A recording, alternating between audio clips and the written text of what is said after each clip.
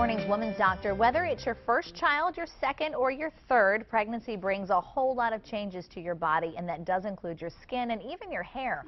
Hormone fluctuations along with an increase in blood flow can cause acne, breakouts, moles, skin tags, a dark stripe on the abdomen, varicose veins, and even hair loss. Mercy Medical Center dermatologist Dr. Janet Lynn says moms-to-be can also develop non-melanoma skin cancers, so pregnancy is not an excuse to put off that head-to-toe skin exam. And Dr. Lynn is joining us now with some more information. Let's talk about the hair first of all, because hair loss usually comes afterwards, but usually you get this increase in hair growth.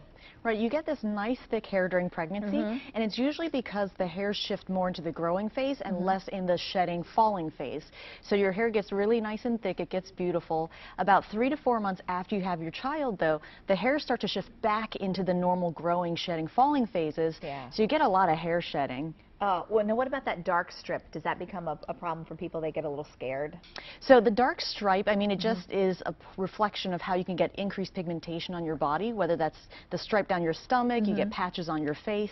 A lot of those will go away, even by themselves, after you have your child. If not, there's different kinds of topical creams you can use to make them go away faster. All right, the moles, you need to keep watching those, right? Definitely. So pregnancy is a time of life when you get new moles. The existing moles you have, they can enlarge, they can get darker. So it's a good idea. If you notice any changes, you should go in to see your dermatologist. All right, and with acne, a lot of women will worry about the type of products they put on their skin during pregnancy. So what's safe out there to use? So in terms of the products, usually we'll end up using Class B medications, so we know they're safe during pregnancy and breastfeeding.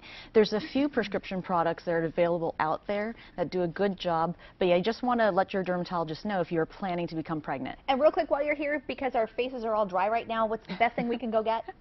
So I'm a big believer in Eucerin. They have an eczema relief line that has oatmeal in it. It makes it nice and thick. It's creamy. You can even use it on your face. All right, we feel terrible. We're like using her while she's here for our own needs. Thank you, Dr. Lynn. Really appreciate it. If you have any other questions or you'd like a referral, just call 1-800-MD-MERCY. And still ahead, some tips